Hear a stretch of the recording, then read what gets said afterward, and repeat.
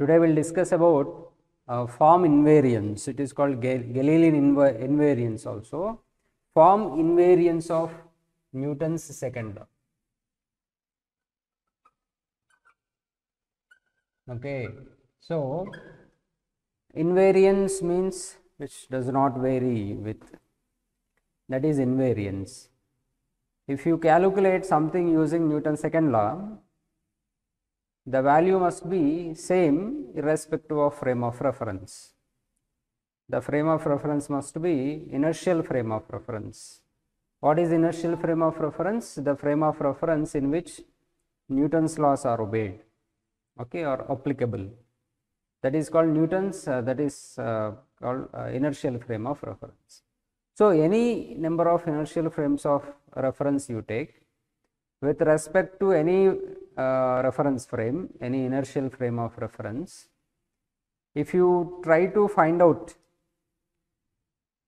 some values using Newton's second law, it should not be altered, should not be different. So, you have to get same value, that is form invariance, that form does not change. Okay. So, that we will see now. In this case, let us take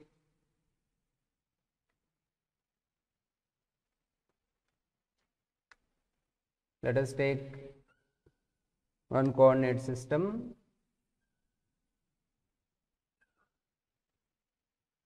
This is one frame of reference, inertial frame of reference, x, okay, y, z. And also we will consider one more reference frame of reference. It is at origin is at O, at x, y, z only, x dash, y, z dash, and it travels with velocity v after t seconds. Say it is somewhere here. Okay, this is x dash, y dash, z dash. So, it travels, this is the origin, also you can take O dash, and it is traveling with velocity v and travels for t seconds. Okay. So, let us take one point or a particular point somewhere here, a reference point, and two observers are there. Two observers are there in this xyz frame, xyz frame, and also one more observer is there in the s dash reference frame, that is x dash, y dash reference frame. Okay, right. So, what are the coordinates with respect to xyz? The coordinates of that particular reference point is, it has x, y, z, right, and also with respect to s, this is with respect to s. With respect to s dash, it has x dash, y dash, z dash, right. Now, we will see from here the distance is, let us take some x, distance of this particular point, because the coordinate is that, is x. Because this reference frame is traveling with velocity v, the distance traveled is vt. Okay. And with this reference frame of reference, with respect to this frame of reference, this point will be at a distance x dash from the origin. Clear? Now, we will write equation of motion for that particular point of reference. When you write equation of motion with respect to s dash frame of reference, the x dash will be equal to how much? See the diagram, x, this x dash we need, okay, x minus vt. So, x minus vt is the value we get, equation we get. If you write in terms of y dash, what is the y dash value? Because that reference frame relative to the s traveling with velocity v in a particular direction, that is horizontal direction, then y dash, there is no change in vertical or along z direction. Y dash is equal to y. Similarly, z dash is equal to z, and in the reference frame, this in Galilean invariance, the t is not considered, that is time axis is not there. So these equations are called Galilean transformations. Galilean transformations. Okay, or Newtonian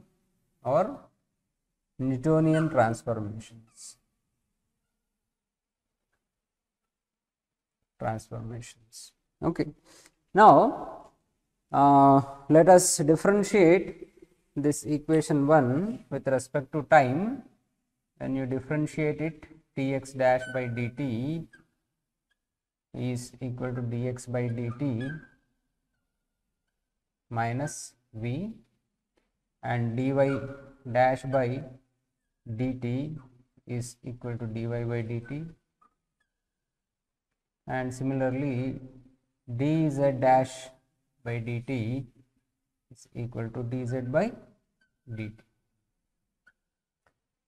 Okay, again we will differentiate once.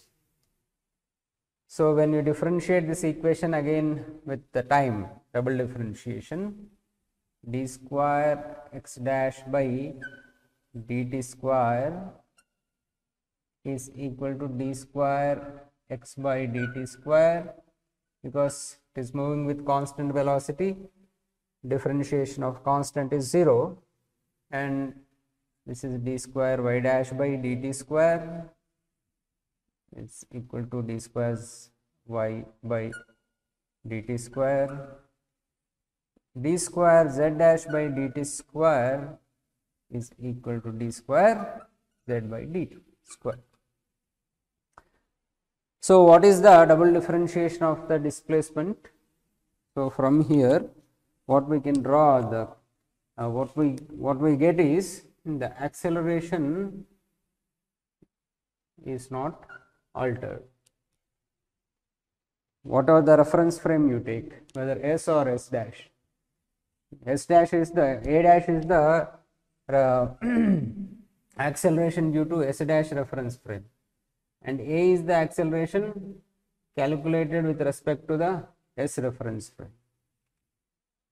So finally what we got is the accelerations calculated with respect to these two reference frames are same. So the form invariance is verified in this Galilean invariance. Newton's second law is verified. Form invariance of Newton's second law is verified. Acceleration same in the sense the force applied on it. If you multiply with mass, ma dash is equal to ma, that is force. The forces experienced by that particle, or the forces that are calculated on a system with respect to two frame of references which are traveling in the direction of x, which are traveling linearly with respect to each other.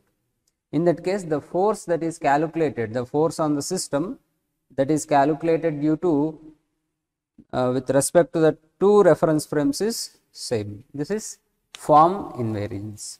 Okay. Thank you.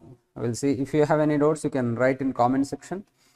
We'll continue with one more topic in next video. All the best.